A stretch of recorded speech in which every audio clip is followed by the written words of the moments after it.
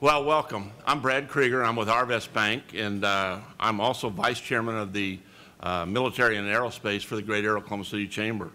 The Chamber has these Friday forums periodically so that the members of the Chamber have an opportunity to see what the current issues and some of the things that are going on in our region. Certainly, Oklahoma City's airports, particularly Will Rogers, are critical as gateways and catalysts for development and economic development in this particular region.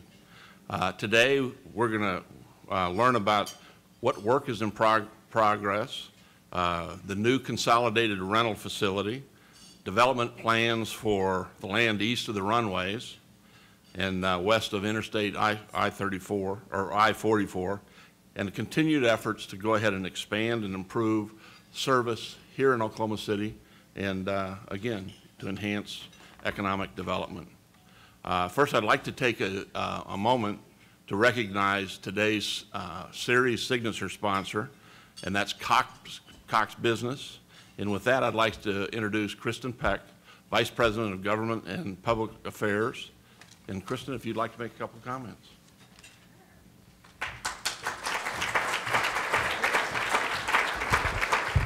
Good morning, and thank you all for coming today. Cox Business is a very proud sponsor of this Friday Forum, but also a very proud partner with the Oklahoma City Chamber. There's an awful lot of work that goes into making our business climate successful in Oklahoma, and what the Chamber does for everybody in this room and for new businesses looking to come in and find a place that has a great business climate is critical for all of us. So thank you to the Oklahoma City Chamber for everything that you do.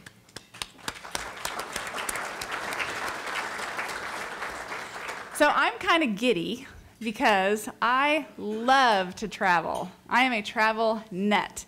And so I consider these guys rock stars. I'm really looking forward to hearing about what's happening at our airports, what's going on. And I thought, since I have a captive audience, I'd take a minute to say that my experience at Will Rogers is always very good. There's just a couple of tweaks that could be made. And so I thought I'd throw out my suggestions. First of all, we need a Starbucks, preferably near the Delta counter, if that would work. Secondly, a direct flight to DC would be very helpful to me personally. And then third, if you could please just two, that'd be great. So the other piece is the Wi-Fi. If we could have Wi-Fi mandate that these airlines have Wi-Fi on every single flight that comes in and out of Oklahoma City, perfect, perfect. Now, seriously though, you guys do a great job. I am looking forward to hearing about what's going on. And I can tell you personally that my experience is always very seamless, great customer service, and I even find a parking space when the parking garage is under construction. So thank you for what you do, and we're looking forward to hearing what you have to say. Thank you, Kristen, and thank you to Cox Business. I would like to echo Kristen's comment. Most everybody here goes in and out of the airport from time to time. I was talking to Rick Johnson with Frankfurt Short and Brusa, and we all commented that it is so nice to come back here. The airport is easy to navigate as opposed to some of those airports in Atlanta and Chicago and LA, et cetera. I mean, we are very, very fortunate, and it is something that we can, certainly relish. With that, let me go ahead and, of course, Cox is the signature sponsor, and then our host sponsor is the Renaissance Oklahoma City Convention Center Hotel and Spa, and our series corporate sponsors are Central Liquor Company and Guernsey. And so if you'd like to give all them a round of applause.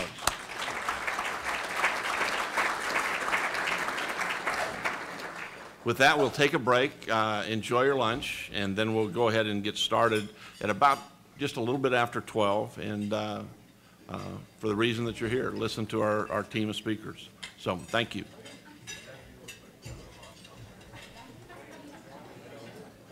The first one is Mark Kranenburg, and Mark's the director of the City of Oklahoma City Airports Department. He began his civilian career in aviation as an airport operations officer at Will Rogers in 1993, later served as the general aviation manager in charge of operations and maintenance at Wiley Post and Clarence E. Page. He holds a degree in aviation management and is an accredited member of the American Association of Airport Executives. Mark also served as an air traffic controller in the United States Air Force and the Federal Aviation Administration. Our next speaker is Scott Keith. Scott is the Assistant Director of the Airports for the City of Oklahoma City's 3 airports, Will Rogers, Wiley Post, and Clarence Page. Prior to becoming the Assistant Director, he served 7 years as the General Aviation Manager overseeing daily management of Wiley Post and Clarence Page. Scott holds a Bachelor of Science degree in Aviation Management and a Master's of Aviation and Space Administration from Oklahoma State University. He currently serves as a Director of Oklahoma's Director for the South Central Chapter of American Association of Airport Executives. Our next speaker, Karen Carney, has worked in public information and marketing manager for Oklahoma City Department of Airports for 15 years. Karen handles the marketing for all 3 airports, as well as all service development, advertising, and public relations. She also handles media relations and acts as the department's spokesperson. From 2006 to 2010, Karen took a short break from the airport and worked as a marketing manager for Hanger Prosthetics and Orthotics and Science Museum of Oklahoma, but missed the dynamic environment of the airports and returned in November of 2009. Our last speaker has 15 years plus of experience in various airline and aviation related finance and strategy roles, including currently serving as Vice President of Air Service Development for the InterVISTAS Consulting Group. And he's also a good friend of Brian Gonnerman's, which I found out. I'm sure they both have pictures, and I'm searching for those right now. Yeah. Chris Warren began his aviation career at American Airlines in 1994, where he worked in various finance, marketing, and planning functions. Following a stint in the finance group of Trans World Airlines. Some of you young people don't understand. Trans World Airlines used to be around a long time ago, kind of Braniff, Trans World Airlines, etc. Chris spent more than 7 years at ExpressJet Airlines. He spent most of his time at ExpressJet as the Senior Director of Strategic Planning, where he led the planning process for the carrier's 42 aircraft line of business startup, which served Oklahoma City. Anyway, we'll work this as just a panel presentation, and we'll start.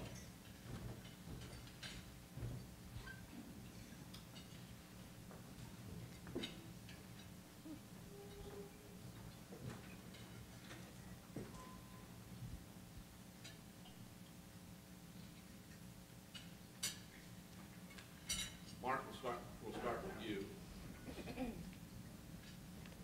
Mark, we'll go ahead and start with you. We've been hearing an awful lot about the effects of sequestration on airports and air travel. What do you think the impact will be on our airports and air travel? So you're going to get my blood boiling early then, right?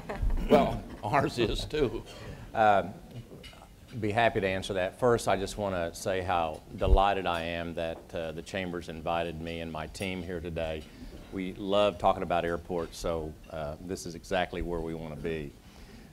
Sequester has been interesting. It's taken a lot of my time the last 3 months. As you know, sequester is federal agencies taking mandatory cuts across the government spectrum. And while there are agencies out there that are doing that probably quietly, there is one agency that's been in the public the last 3 months quite a bit, and many of you are aware of the issues. In late February, the Department of Transportation announced several cuts to airports that would affect airports in a dramatic way, and also passengers. They were mainly three. One was the air traffic controller furloughs, which I'm sure you've heard about. The other was closing midnight shifts at 60 medium hub airports across the country, of which Will Rogers World Airport was one. And then the last one, which was significant, was the closure of the federal contract towers. There's 251 in the country. Eventually it got culled down to 149, of which one affected our own Wiley Post Airport. These were very serious concerns to us, and luckily through the legislation that was passed about 3 weeks ago, it gave the FAA the flexibility and the authority to have an extra $253 million in order to eliminate these cuts. So very slowly, the controller furlough issue was resolved, and as well as all of the other 47,000 Department of Transportation employees. It's interesting that controllers had never been grouped into that category before. They'd always been deemed essential. So this was sort of a demarcation, a new benchmark for the FAA to do that. They restored the night shifts, which we were happy about because we had already been working with local air traffic management on the impacts that was going to be severe to us. But the control tower issue was really troubling for us at Wiley Post, and probably for many of you. The contract towers basically are contracted out to federal or to private companies for air traffic control services at these towers. And for Wiley Post to not have a control tower actually had a fairly dramatic impact on Will Rogers. Who's a pilot in here? Anybody? Okay, you know if you don't cancel your IFR flight plan when you go into Wiley Post, Will Rogers controllers have to protect that airspace, and now all of a sudden you've reduced capacity or restricted arrivals into Will Rogers. We didn't want to have that happen. And there were other examples of that as well. I want to give a big shout out to the entire Oklahoma congressional delegation. I saw Todd Pauley here with Congressman Langford's office, and I want to publicly thank him and all the other delegation. This ship, I don't think, would have been turned around had it not been for the 41 senators, the 83 House members that signed a letter to Secretary LaHood and also Administrator Huerta, urging them to eliminate or take these cuts off of the table. There was also another letter that went out to those gentlemen that was signed by 70 mayors across the country, including our own Mayor Cornett. That was huge. There was probably not a House or a Senate member that was not affected in their district and certainly in their state by these cuts. So I just have to emphasize that this was only restored for fiscal year 13, which ends September 30th. We right now are starting to talk about how can we ensure that this funding will be in place for fiscal year 2014, which starts October the 1st. So I will be talking to Todd and others in our congressional delegation about that.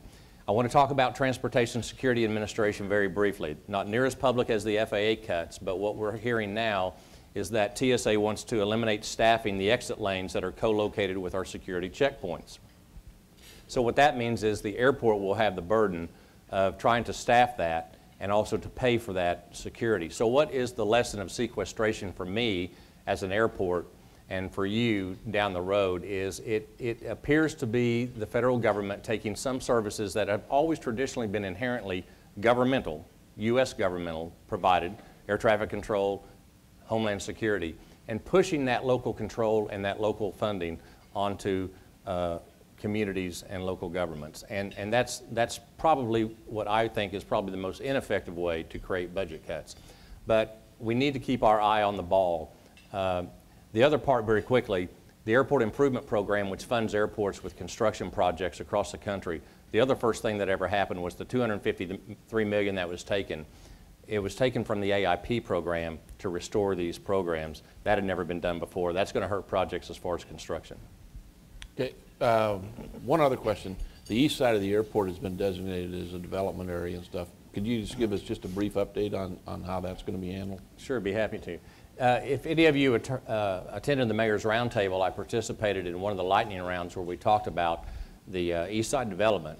And now we've rolled that out to, we got tired of calling it East Side Development. So it's actually got a name called Area Landing. And we settled on that because we wanted to not call it Will Rogers World Airport Industrial Park or Business Center, but we wanted something to keep our ties to our namesake, but also talk about, enhance our national reputation as a center for aviation, and also increase our stability in the region and the airport as being very viable for business.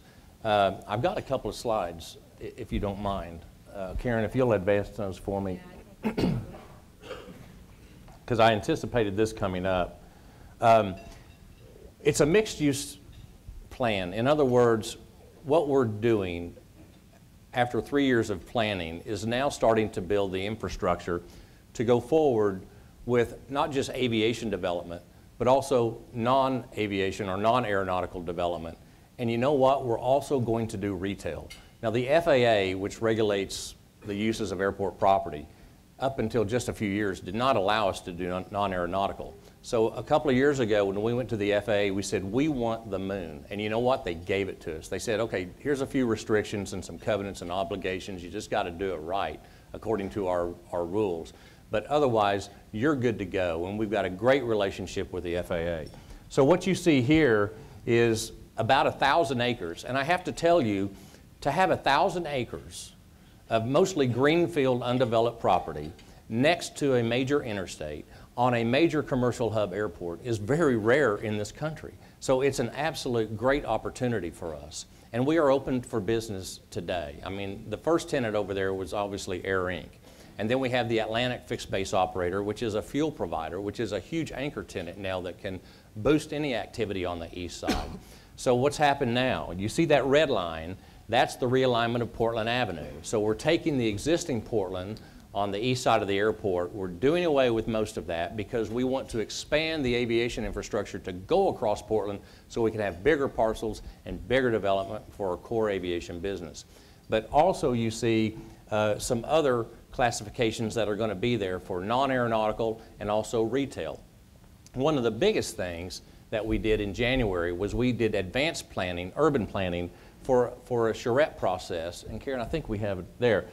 You may have seen this at the round table. The signature part of this development is going to be the new intersection at Southwest 74th Street and Portland Avenue. We have a great roadway that's going to be constructed very soon in the fall. The bids have already come in. The Utilities Department already put in a 48-inch water line in the right-of-way.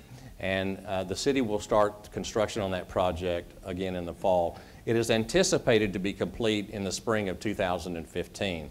So the city will take a few months to do the south portion from 74th South to 104th, and the Airport Trust is picking up the other portion going north to Southwest 54th Street. That will be a spine road. That will be a new through street to replace the through street Portland that we have today. It will be 4-lane in many areas. It will have medians. It will have landscaping. It will have Esplanade lighting. And at the 74th and Portland intersection, we're planning a retail village or a town center, which will be mixed use. It'll have retail. It'll have office campus potential. It can have entertainment venues. It can have other commercial and industrial uses. It can have gathering spaces and public places. So we're really wanting this to be a sense of place, a sense of business for the airport. So it'll create great synergy with the City of Oklahoma City's Envision 240 project, and we're very excited about rolling this out now. It's kind of been under the radar, and so the Mayor's Roundtable and this forum kind of gets it out there. It's been in the paper several times, but we're really, really eager to move forward with the planning and get that Portland roadway in. When that happens, you're going to see, I think, activity really jump out there. And we've got the land development strategy in place, the leasing standards in place. We're ready to lease to aviation or non-aeronautical and even retail.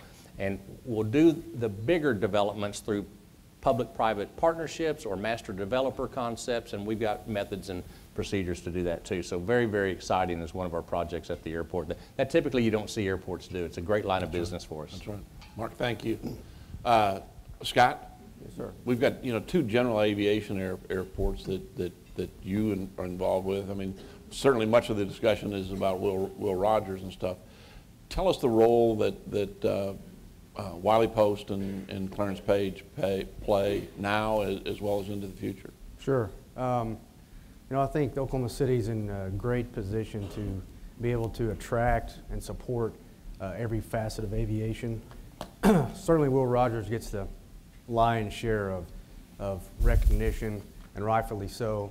That's where folks obviously go out and catch the airliners or pick the loved ones up. But we've got two wonderful other airports that we operate.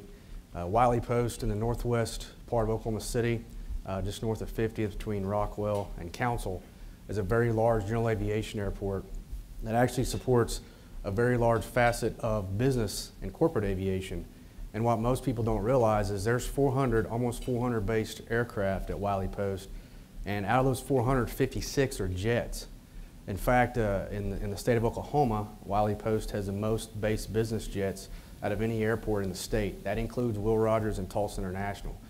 So a lot of prominent Oklahoma City companies call Wiley Post home as their destination airport that they utilize when they go to business travel. And we also have a lot of folks that use Wiley Post that come in to do business at Oklahoma City. The facilities are pretty much second to none when it comes to a general aviation airport in the state of Oklahoma. In fact, the FAA in 2012 recognized Wiley Post as categorized Wiley Post as a national reliever airport. There's only 56 of those across the whole United States. So we have one here in our backyard that is recognized for its activity levels. It has the air traffic control tower, as Mr. Kranenburg described. It has a 7,200 foot long runway, is our main runway, but actually has 3 runways. We've got a parallel at 5,000 feet and a crosswind about 4,500. Just to put that in perspective, the Will Rogers runway one of their longest runways that we have is 9,800. So Wiley Post can attract and accommodate pretty much any business jet that's out there and come and go on a routine basis. We've got about 30 base businesses that are at Wiley Post and about 1,500 employees that are there on the airfield itself. We've coined the phrase for Wiley Post as a one-stop shop for your aircraft. Basically, you can bring your airplane to Wiley Post and leave it and get everything done from tip to tail to interior and exterior work. So it has been, and literally a lot of folks across the United States take advantage of that opportunity. We've got all kinds of different clients, NBA teams, et cetera, that will bring their business jet in just for the work at Wiley. So it's a very vibrant airport in that regard. The other thing about Wiley Post is in the last 10 years, between the Airport Trust, the Federal Aviation Administration, the state of Oklahoma, and private development through tenants, there's been about $28 million invested in infrastructure in that facility alone. Now this example of those investments would be improvements to the runway, taxiways, airfield lighting, taxiway lighting, and actual construction of new facilities that have been put up by tenants out there for their hangar or their corporate business departments. We just recently, as the Airport Trust, finished a approximately 20-acre development on the northeast side that basically we set it up similar to a housing development in that we went in and put the infrastructure in the sewer, the water lines, the electric, the streets, and taxiway access. So it gave us an opportunity to be ready if somebody wanted to knock on our door and bring their flight department in, or they needed to accommodate a new jet or aircraft. So they basically just lease a piece of ground from us, and they're right there. They don't have to worry about the connections into the utilities or bringing them to the site because they're already there available for them to do their development. The other thing about Wiley Post is about 1,200 acres, so we've still got some area developable on the west side next to Council, although the utilities aren't there, and we're focusing mostly on the northeast side where we've put that investment in. The other airport that you may not be familiar with that we operate also is Clarence E. Page, which is out on the west side of Oklahoma City, off of I-40 and Cimarron Road. If you ever cross that way, look. If you're going west, look to your left and you'll see a little airfield out there. But it's not that small in that it has a 6,000 foot runway, and it's got another smaller runway about 3,500 feet. We have about 80 based aircraft at Clarence E. Page, and it is mostly a recreational grassroots airport, so we're able to accommodate that facet of aviation. Somebody has mostly it's single engine or small twin engine aircraft that call Clarence E. Page home. We have the opportunity similar to what we've done at the northeast side of Wiley Post, in that we have taxiways and access and electrical hookups where somebody can come in and build their own hangar and to house their aircraft. There's 4 businesses out there that do specialized aircraft maintenance, and so Clarence E. Page is in a position to allow folks that want to come in and out and do business on the west side of Oklahoma City to have an airport that they can utilize. And quite frequently we have business jets that go in and out for livestock on the west side or some other things that may be going on there, so they're utilizing Clarence E. Page. But the bottom line is that we have 3 wonderful airports that I think the citizens of Oklahoma City and the state of Oklahoma can take great pride in. One of the things is we go around airports and stuff, we're seeing the rental car facilities being off-site and consolidated, et cetera. We're looking at that right now along Meridian. If you would talk about that. Sure, I'd be happy to. The consolidated rental car facility has been in the design stages for a couple of years now, and I think it's a terrific project that will enhance Will Rogers on a couple of fronts. But the way it came about was we looked at a market analysis that indicated to us that we, in the current configuration, the way the rental cars were set up, because of the constraints of the parking garages, we were not able to really expand or meet the potential of the convention center business that we believe it will bring with the new convention center downtown. So we were proactive in trying to get out in front of that potential business that we think is going to be an increase for us at the airport, and decided that we needed to find a location for the consolidated rental car facility. The market currently calls for upwards of 600 ready return cars. In our current configuration, we're really only going to be able to accommodate about 450 because of the constraints of the parking garages and the terminal complex. So we set out to find a suitable location that would be close enough to allow us easy access in and out. And we've actually located a spot across from the Southwest Reservation Center on the west side of Meridian Avenue, and it's about a 40-acre tract. And the way that's going to work is a passenger will fly in. I'm sure most of you have visited consolidated rental car facilities in other cities, but the way we've got it set up here is that you'll basically bypass the ticket counters or the agency counters that are in the baggage claim, because all of those will move out to the consolidated rental car facility as one complex. So every facet of the rental car program will be located on that complex. The rental cars themselves will be there, the customer service building will be there, the maintenance, wash bays, and the fueling facilities will also be located on this complex. So really it allows the rental car companies to have less movement of cars and actually be able to focus probably a little stronger on customer service. So we feel like it's a customer service enhancement for those folks that are visiting our city. So we'll have a 4-minute bus ride from our terminal. You'll catch that bus on the transportation plaza, and our goal is to have very minimal wait time for our customers. We're going to have a bump and go type of operation. So 4-minute ride out to the facility, go to the rental car counter, and then do your business, walk right out, get in your car, and you're on your way. And the return is going to be a lot more intuitive than it is today, because today people that visit our city have to go through the parking garages and also with the same area that you have public parking. So it'll be a little more intuitive, it'll be a little easier to get in, jump on the bus, get back to the terminal, and go catch your flight. It will also aid the airport in the long run in that we're going to open up 450 public parking spaces. So that's a benefit that we see for the airport, because we'll be able to capture those for public parking again. The facility itself, I think we've got a slide of that. Get back there.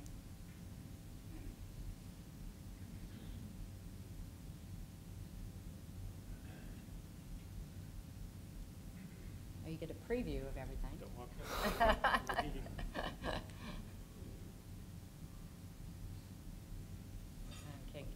going really slowly. Well, it's a 40-acre site, and it's going to be I can't get to it. financed by the rental car program itself, by bonds that are backed by the rental car program itself, and also through rental car user fees at about a $40 million cost. And that's going to be the entire complex, the pavement, the facilities itself, all the buildings, and all the infrastructure that's going to be needed to be done on that greenfield area there. And it'll also be 8 buses that will be acquired in that $40 million as well. So we anticipate this to be a wonderful project that we're excited to bring to the city, and we expect it to be completed in the first quarter of 2015. Okay. Thank you. Karen, there's a number of major projects that you're looking at for Will Rogers in this next year. You want to go over some of those? Sure. One thing at the airports, we're never at a lack for a construction project. In 2014, the Oklahoma City Airport Trust has just under $65 million worth of capital improvement projects planned for all 3 airports and the Mike Monroney Aeronautical Center, which, if many of you don't know, happens to be one of our largest tenants. They lease over 2.5 million square feet from us, so we always have several projects for Mike Monroney. Lots of them range from airfield enhancements to roof replacements, a lot of not very sexy projects, but they're important and we're excited about them. So you're really interested in what's going on at Will Rogers World Airport, because we have several projects that we think will ultimately really enhance the customer experience. Probably the largest project is our centralized baggage inspection system. This is going to be something that's kind of behind the scenes, but ultimately will improve the efficiency and the security of your checked baggage. Right now, the way the system is, each airline has their own explosive detection machine, which is about the size of a minivan, located in the bag makeup area, and all of the bags from a certain airline go through that one machine. Well, it may seem kind of like optimal, but however, it's not a very efficient use of personnel, not to mention that when a machine goes down, it leaves the airline scrambling to try to figure out how to get the bags screened and get them on the aircraft in a timely manner. So this new system will basically be a centralized area where all the bags from the ticket counter will be conveyed to the central area. They will be screened and then conveyed back to the respective airlines. So it will become more efficient. There's redundancy built into the system, so if something goes down, the bags are ensured to get screened and get on the aircraft in a timely manner. This is a $27 million project. We anticipate it kicking off in the fall. Again, it's a little mostly behind the scenes project, so I don't think that the customer will be too inconvenienced. However, there may be some times when we're working on a certain carrier's area where they may, when you're checking your bag, they may have to actually physically transport it to another area to get it screened. But it really should be minimal to the traveling public. Oh, somebody got that. That kind of gives you an idea of what it looks like, the screening area. Another big project is, as Mark talked about, the expansion project was actually completed, and the first phase was in 2004, so we're already starting to see some wear and tear in the terminal. So all of the backs and the seats to all the terminal seating is being replaced, as well as all of the carpet throughout the terminal building. The seating project has actually already gotten underway. We're about 50% through with that. And in this part of the project, we're adding 170 power units to many of the seating fourplexes, I guess. I'm not sure what the official term is for that, to obviously provide some additional power for our customers in the concourse area. The carpet will probably begin replacement in September or October.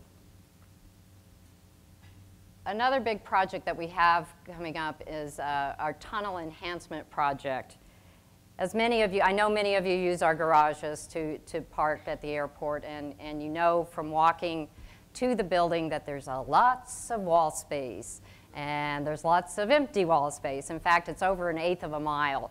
And so we wanted to do some things that would improve the aesthetics of this space, also kind of address some wayfinding challenges that we have in the tunnel, even though we actually have another project next year where we're actually doing a signage study for the entire terminal area and roadways. But we wanted to address immediately some of the wayfinding in the tunnel. And we figured one of the ways that we could kind of start doing this is by looking at the lighting.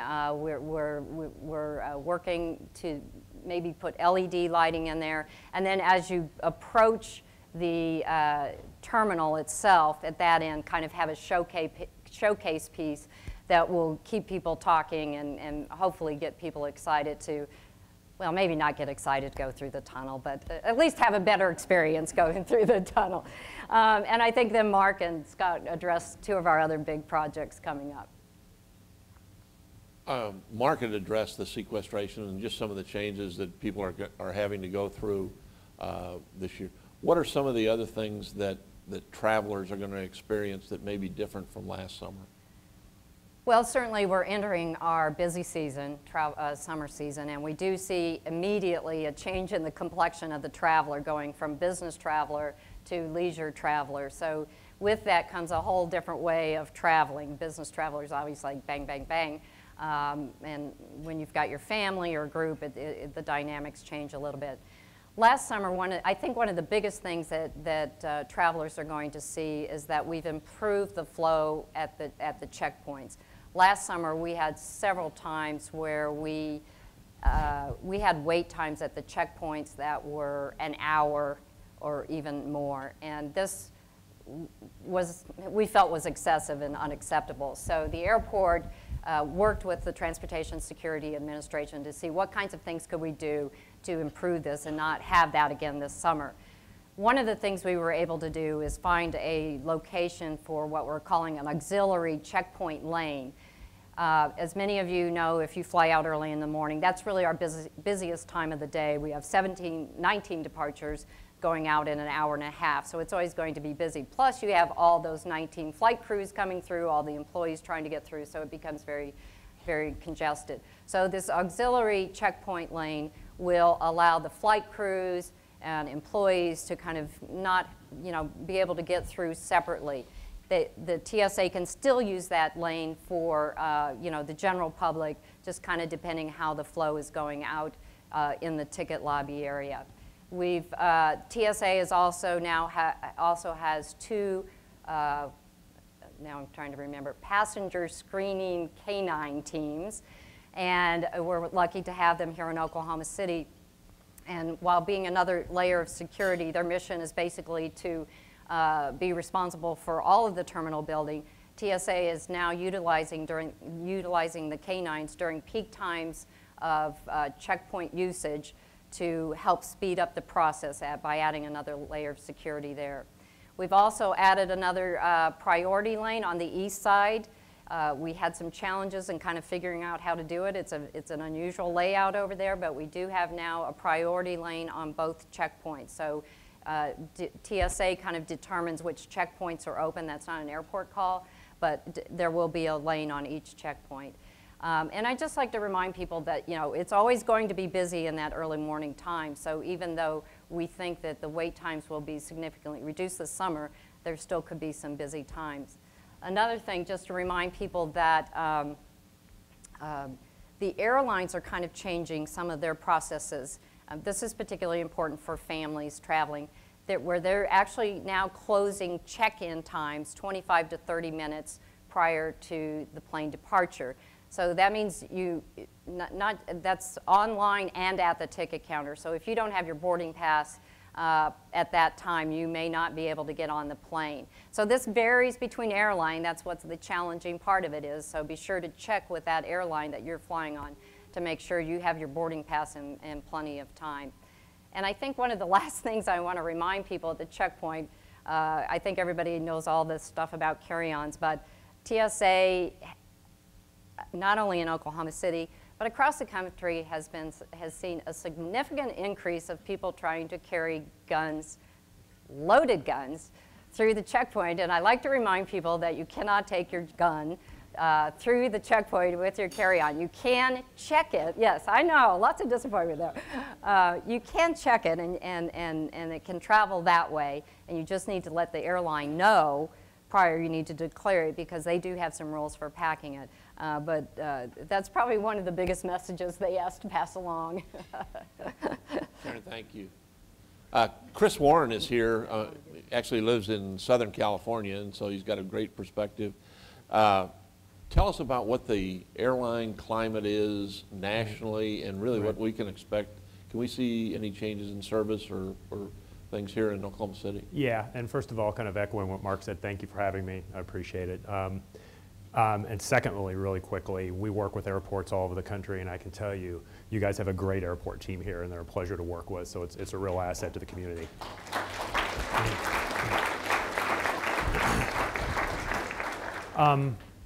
Uh-oh, did I go blank? Uh-oh. Oh, now I really got to wing it. You know, from a national perspective, as far as kind of the domestic industry, it's a really unique time. Oh, thank God. You know, yes, thank goodness. My palms were starting to sweat. I kind of tend to look at this in essentially two time periods as far as kind of what departure levels have been throughout the country. And the first one, let's go back to 2006. Kind of think about what all has happened economically and particularly things that would impact airlines from that back to that point. Number one, obviously you had the recession, whatever you want to call it, the economic downturn. Second of all, and people kind of forget about this because it's been a few years ago now, you know, in 2007, 8-ish, we had that huge oil spike where all of a sudden oil hit $150 a barrel for a short period of time. And I can tell you the economics of airlines at that point did not have that as a possible way for, I remember because I was working for an airline at the time, having conversations like this doesn't work mathematically. So we had that as an issue, as well as there's been consolidation, as I'm sure you've seen through the industry. So if you go back to that period from about 7 years ago, domestically, departures are actually down more than 15%. And that's a very significant number over a period of time, particularly a 7-year period of time. So domestically, over kind of what I'd call that intermediate period of time, we've seen a pretty big decline. In the short term, to me, which is even more interesting, if you go back 3 years to 2010, which in theory was kind of the base of the economic recovery, oil had stabilized, although at a level that was still painful for the carriers in that $80 to $100 range. We're still down about 4% departure-wise in the US over the last 3 years. And what, quite frankly, since the airlines deregulated back in the late 70s, this is pretty unprecedented. Airline capacity has typically mirrored the economy, where the economy will boom, air service will increase, will regress, everybody will pull air service out, and we've been in this vicious cycle for pretty much 30 or 35 years. So for the first time, really in this post-deregulation era, airlines are actually keeping some sort of discipline as far as capacity constraint. Great for airline P&Ls, not as much for air service. So, you know, we fully expect that we keep talking about quote unquote the dam breaking here over the next, you know, I don't know, 18 months to 3 years for a number of reasons. Hopefully the economic recovery takes off. Airlines are beginning to kind of reconfigure their fleets, the airplanes they fly that work better with $90 oil. So, and this period of consolidation has come to an end just because we've kind of run out of airlines to speed date, right? Everybody's kind of paired up at this point. So, you know, we do expect over the next couple of 3 years a little bit more traditional trend as far as national air service, but quite frankly, it's been a really interesting time over the last few years. And then the next slide, you know, the good news, I think, for the community here in Oklahoma City is Oklahoma City has actually fared better than all those trends I was just kind of jabbering out. You know, we have seen a decline since '06, but if you notice that 7% number is considerably less than what we talked about in total. You see a big blip there in '07, '08. There were a couple of carriers that were in. ExpressJet, the carrier I worked for, US Airways. So you saw that peak in '07, '08. But again, Oklahoma City in general has held together reasonably well, particularly when we get into this short-term time horizon, kind of post-recovery. You see we're actually up 1% in departures during that time. And that's a real testimony not only to the team here, but also to the strength of the message in the business community here in Oklahoma City. I can tell you, you know, going offline a little bit, as I see the camera back there, you know, we work with a lot of airports, and I can tell you this is one of the easier messages to sell to airlines, just the strength of the community, the strength of the economy, and I think you see that reflected in these numbers. Besides filling seats for the airlines, what are the other things that the airlines are really focusing on? Yeah, you know, it's funny. Well, real quick, let me go back to the air service trends and back to the strength of the marketplace. You know, we've talked about how, you know, there hasn't been a lot of growth in the industry. We've actually had 3 startup routes here in the last 2 that have already taken place and 1 that will take place later this year.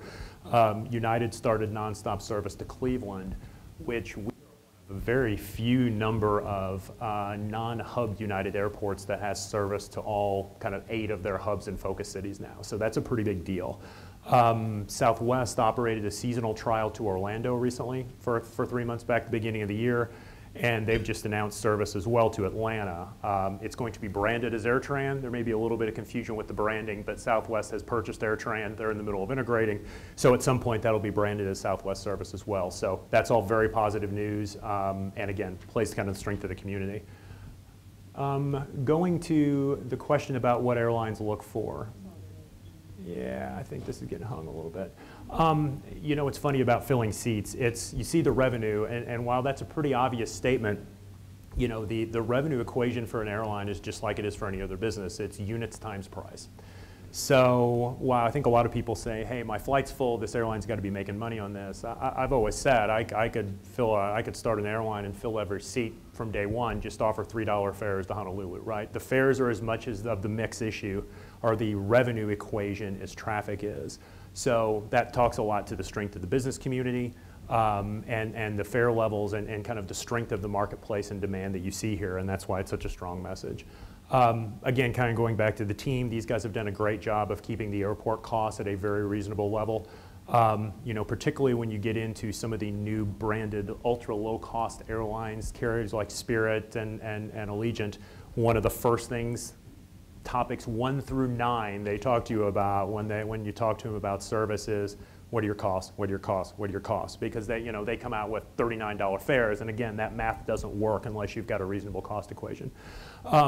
You know, the support from the community stakeholders and corporate stakeholders, there's the obvious piece about obviously the traveling and the revenue that's generated from the community. But there are some subtle things as well. You know, we've obviously had a couple of DOT slot applications for DCA service, and we've got great support from the community on that, and that's been greatly appreciated.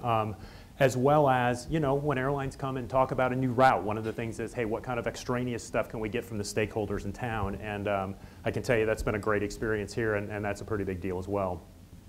And the last thing is, you know, a lot of it just depends on the type of airline. I mean, you know, we all think of American and United and Delta and you know, the more traditional airlines, but, you know, their business models evolve consistently in the airline industry, and like I said, what American's going to be looking for is going to be a lot different from what a Spirit's going to be looking for. So that's something that as we have our conversations, that evolves, and we just kind of work through those. Okay, thank you. We've got time for a couple of questions, and there are some microphones throughout the room here if you have any questions for the panelists. Steve? Steve? Yep, yep. We can hear you. I'll ask these questions on behalf of my wife. She asked these very questions of me last week. She wants to start considering using the high-rise parking garages at the airport for her personal use. She makes me use the remote lots, by the way. But she wants to start using the high-rise lots. So she asked me if there's always plenty of parking available in those, and also about security within those garages for leaving her car there for a week or 2 weeks at a time. Can you address either of those so I can report back to her on those tonight? Thanks. I'd be happy to take a shot at that. Parking has become a huge part of our business, and a few years ago we built the second 5-story parking garage, and of course it's got crossovers from the first 5-story, and we're measuring right now the capacity of that parking, and routinely we're busting 85% capacity in there. Oklahoma City for many years wanted more surface parking than garage parking, but over the last few years it's really been an interest in the garage parking. And so what we've been doing is, for the last 2.5 years, is undergone a rehabilitation project in the 2-story parking garage, which is the one immediately north of the terminal, and the original 5-story. So we've updated all the electrical. These are 1980s vintage garages, and so we've upgraded the electrical, we've upgraded all the lighting, to your point on security, and we've also enhanced the lots the surface lots to the north of our most recent garage. We've done a lighting project, so that's even brighter out there too. But the electrical, the lighting, and the structural rehabilitation is key for us to keep these garages completely safe.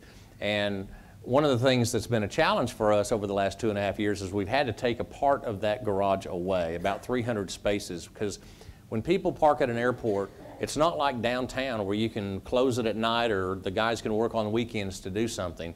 People will come for 2 weeks, and we sometimes have to wait 2 weeks to clear some space so that we can get in and work. So, you know, it's been a very difficult process. But our commitment was to try to have as much covered parking as possible. And so that's why this project has taken a little bit longer than normal projects would at an airport. I will also tell you that we have plans for a third parking garage. And it looks like that we're, you know, with our capacity at 85% or greater, that we very well could be looking at a third garage, which would have dedicated ramps, not the crossover. And so pretty soon, you know, you might not be able to see the terminal for a while with all the garages, but we would extend the tunnel as well. So for us, as a size airport as we have and the amenity to come to the airport and not be subjected to be in any weather at all, and to get out of your car and take an elevator down to the tunnel and go right into the terminal, that's a great, great amenity for our airport. Okay. You have another question? Hi, I have a question. I was wondering if you could talk a little bit more about the development opportunities at Wiley Post.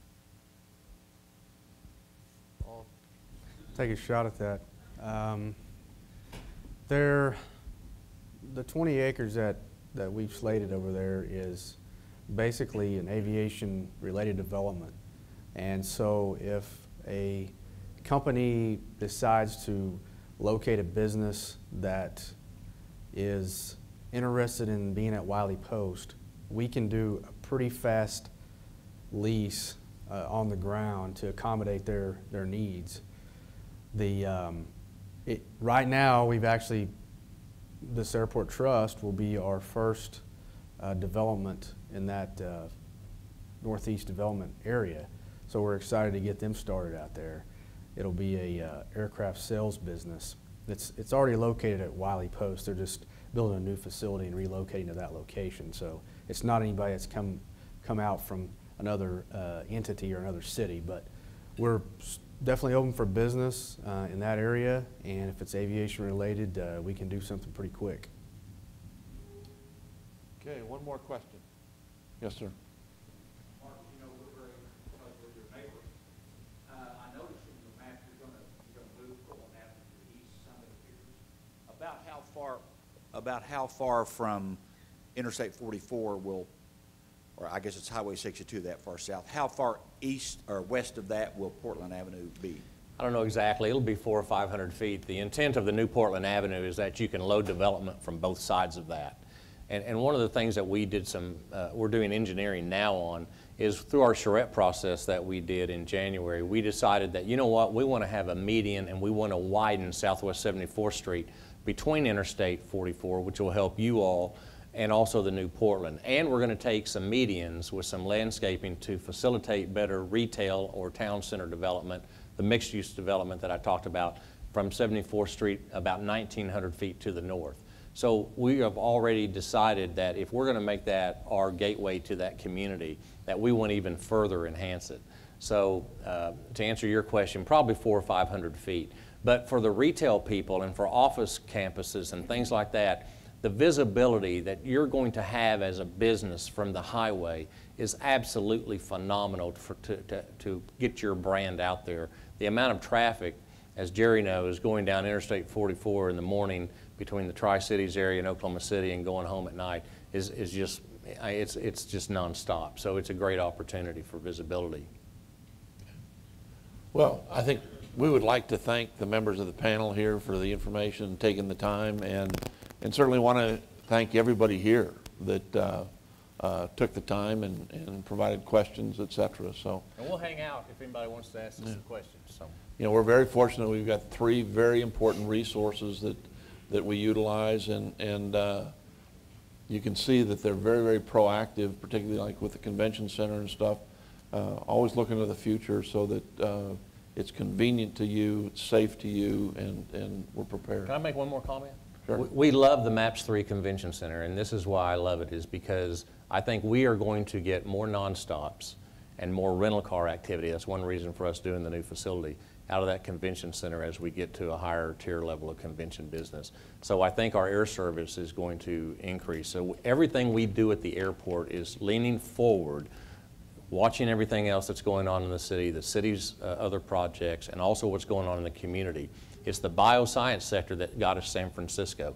It's what's going on in the community. So when we take Chris on our road show to visit people, other airlines, half of our presentation is about the airport, low cost, et cetera, stuff that they like. But they really want to know what's going on in the community, and that's where you can help us a great deal. Yeah, and I can't stress it myself.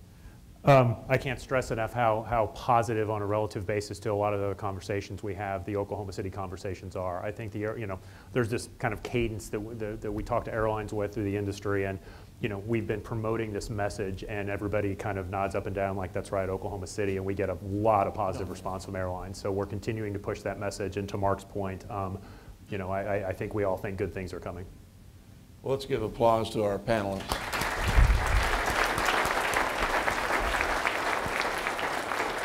And again, we would like to thank Cox Business for being the signature sponsor for this today. And June 28th is the next date that we will have a Friday forum, and it's going to be the Building America's Future. Ed Rendell will be here to talk about, along with a panel, the importance of investing in transportation to ensure economic competitiveness, transportation infrastructure, et cetera. You've got to do it. So anyway, thank you for being here today, and with that, we're dismissed. He was a rock star before. Thank you, everyone.